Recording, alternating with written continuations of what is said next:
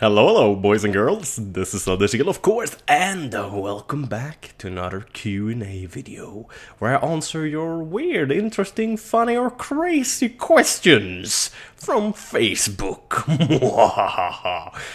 Why the hell did I do that? I don't know. First question.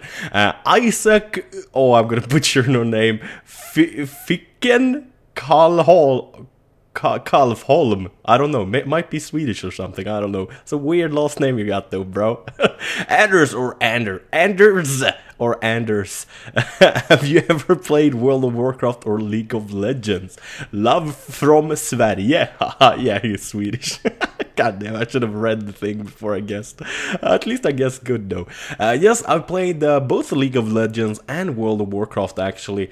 But honestly, they're not really my kind of a game. Personally, I prefer FPS games and RTS, real-time strategy, and RPGs. I'm not a big MMO fan, actually. Never really been, or MOBA. I think it's MOBA, like League of Legends is a MOBA, right?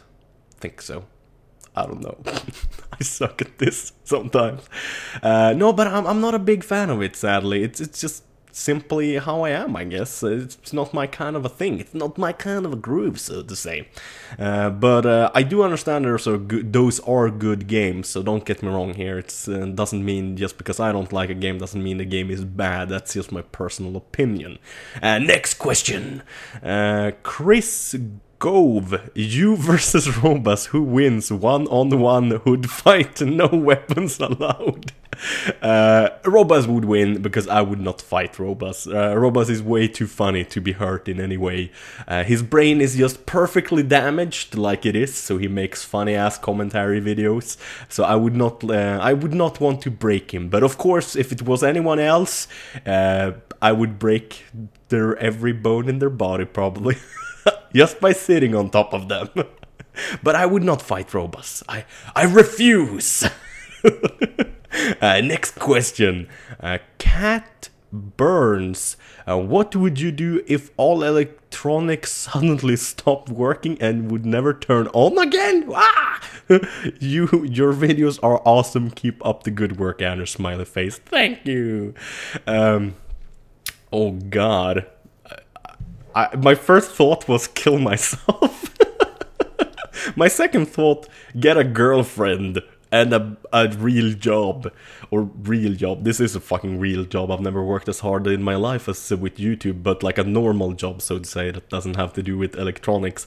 Maybe get back to plumbing or something like that. I mean, like, I have also electronics education as well, so like I do know a lot about electricity and voltage and ohms and resistance and that kind of stuff, so maybe try to fix it as well. I don't know. I mean, that's a fucking horrible. You're one satanic girl. How could you even think of such a horrible thing like all electronics stop working? My God, you're a girl. You must know this, that if all electronics stops, you know, the electric whipped cream maker, you know what I'm talking about. That would like stop working as well. Like, imagine that would be horrible. Next question. Kathleen Rutherford. Oh man, I'm so sorry. Weirdest place you woke up? Question mark.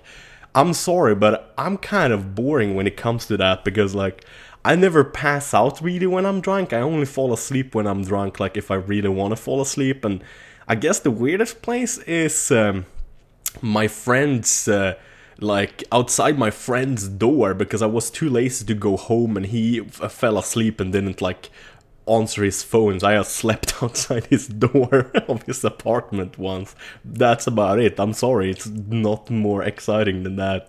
Next question. Jury Hataya. Oh, I'm so sorry for butchering your name as well. Do you think that PC gaming is expensive, at least compared to console gaming? Question mark. My gaming PC costs about 900 euros with OS and still a medium-end gaming PC. The thing is, you gotta think about it in like this way, because like My PC, I would say, is just about high end. I think you, like, if you compare yourself to all other PCs, there are PCs out there that cost literally like 20,000 euros. Like, there's some sick ass PCs out there.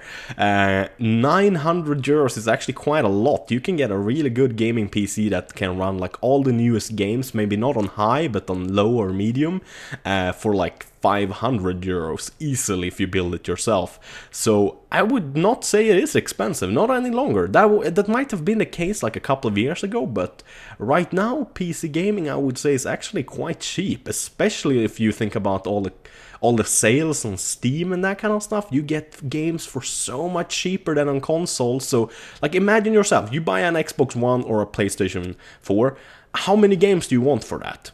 Do you want 2 games? You want 10 games? 20 games? If you're one of those that say you want more than 10 games, you're better off buying a PC, because you get more games for the money and you get more enjoyment out of your money, simply because, like I said, a PC can cost just as much as a console and still be just as good as a console. And if you put in a little bit more money, you're gonna get a PC that's better than a console. And you're still gonna be able to play all the newest games, but you can buy them real cheap on PC. So I would definitely say PC gaming is starting to get really cheap right now. I would recommend anybody who like wanna play a lot of games and not just a couple, but like 10, 20, 30, 40 games, buy a PC, because all games are freaking cheaper on PC, like literally. Next question. Nim Dai. Hi Anders, this is the first time I posted a Q&A for 3 years. Oh damn, you've been following me since the beginning? Son of a bitch! What is your opinion on big gaming companies pushing the games studios to release their titles early? Question mark. We had tons of crappy releases. Rome 2, Battlefield 4, yeah, hell yes, brother, I hear you. This year, I'm really worried about the future of the gaming industry. Love your videos and stay awesome! Exclamation mark! Sadly, you have a really good point there, Min. Rome 2, such a fucking disappointment. I mean, like, that's the biggest disappointment of the year. Battlefield 4, a huge disappointment. I mean, like, the game has awesome features. Like you can really see there's a lot of love put into the game, but it's obviously not finished for shit. Like, I don't know what it is. Like, if they don't have enough money, so they can't test the games enough, or whatever it is. But I'm also worried. I mean, like, I personally always used to like pre-order these kinds of games, like Battlefield 4 and Rome 2. I won't be doing that any longer. I will definitely like be more careful nowadays, because I've now been disappointed by 2 of the like greatest gaming developers that I personally know, like Rome, all the Total War games. I've loved them all, like super much, especially Rome and Medieval Total War, and also Empire Total War. I love those games. Think Shogun and Shogun 2 are good games, but personally, it doesn't fit my style, so to say, to be honest. Medieval 2, a little bit disappointing. It wasn't exactly what I wanted, but it wasn't bad in any way at all. Rome 2 was just a fucking disappointment, man. Less countries to play, less units to build, like less buildings, less everything. Like, oh man, just made me sad face panda. God damn. Next question. Gyller Jo Persson, what do you enjoy most about making YouTube videos, Anders? Definitely the gaming part, because editing and the rendering and that kind of stuff is super boring. Definitely gaming and basically like recording the gameplay footage, so to say, unless if it's something really boring as well. Sometimes that can be boring too, but just playing the games and seeing people's responses or reactions to my videos, especially like those who are like funny ones and that kind of stuff. I love that. Love to read the comments that says like, Anders, the video is awesome, I love this part where you did that. I'm like, yes, I nailed it, I know that. And so yeah, pretty happy about that kind of stuff. Next question. Rebecca Peltzer. Hey Anders, if you could be a video game character of any game you like, who would you be? A male and a female one. Keep the great work and greetings from Germany. So I need to pick a male and a female one. Oh god. Hardly know any female ones. I know Sam from... oh god, what's it called? Oh, Metroid. I know Princess Peach, Tomb Raider, like Lara Croft that is. Oh god, who else do I know? Oh man, I suck at this. I'm so horrible at this.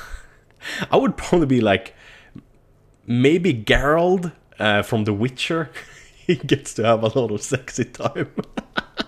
And slay monsters. And he got cool scars and like, he looks badass basically. Everyone fears him. He's an awesome dude. Or maybe someone else. I don't know right now. That's just from the top of my head. Female character. I guess Samus or Sam or whatever you call her from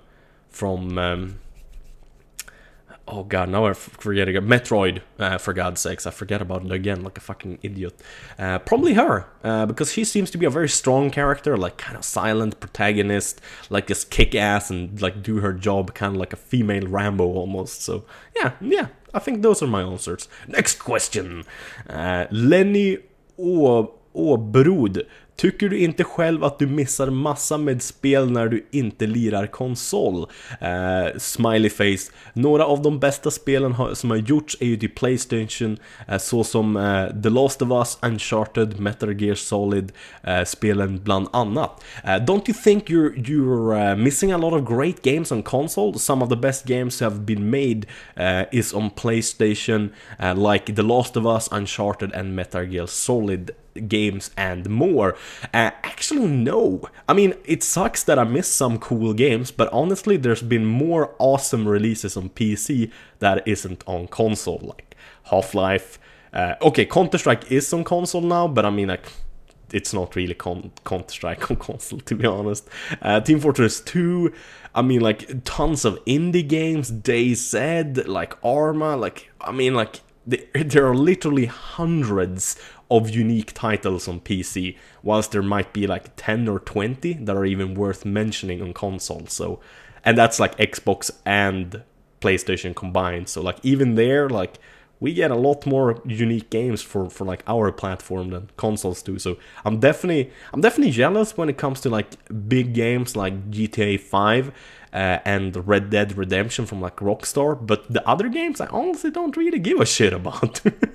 Those are not games that really interest me personally. Next question. Alex Valheim. Tjenare sötbror. That means hello there, sweet brother. He's not my brother, by the way. I guess that's just a nice way of saying hi for him. If you could choose two maps, one from Battlefield Bad Company 2 and one from Battlefield 3, to have them remade and put into Battlefield 4, who would you choose and why? For Battlefield 3, easy. Devon Peak, definitely. I would love to see Devon Peak in Battlefield 4. I would love that. I freaking love that map. It's so fucking nice. For Bad Company 2, maybe a map like Harvest Day or something like that? I'm not sure though. There's so many damn good maps for Bad Company 2. Like, I personally love to play Rush. I don't play that much Conquest, even though Conquest is like the big thing for Battlefield. I personally play more Rush because there's more infantry battles, and Battlefield Bad Company 2 was basically made for Rush, so like all of the maps are like really damn good at Rush. Like, I honestly can't think of any map I didn't like. Oh god, like Harbor. What else do you have? Like the snow maps. There's so many. I can't actually give you a good answer. There's so many damn good maps for Rush when it comes to Bad Company 2. Fucking love those maps. Like, that was the Battlefield game that got me back to and interested in Battlefield, actually. Next question. Megan Hurricane, I'm just gonna call her. I think I recognize her. She always posts like weird shit, and she has again, I see. What would you do if a koala mauled you? Question mark. I think she's from Australia. I would punch that fucking koala in the face. That's what I would do. I would punch it good.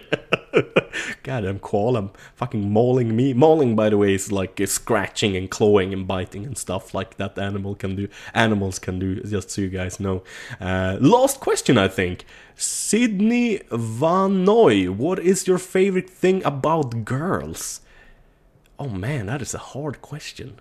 I mean, like, there's so many awesome things about girls, but the thing that comes to I'm just gonna say what comes to the top of my mind, like, just sleeping next to a girl. Like, I'm not talking sexy time now, guys. Like, if you're a teenager and you're like 15, 16, somewhere around there, or younger, and you haven't had the sexy time yet, I mean, that is nice, but just to have a girl you actually like and sleep next to her is something that gives you, I don't know a good word for it in English, but gives you such a ro in like your mind.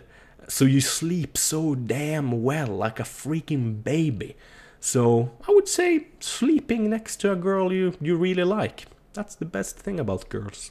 Other than that, there's tons of good stuff. Boobs, butts, how they look, how they smell, how they act, how they treat you, like tons of different stuff. But that's like my favorite thing, I guess.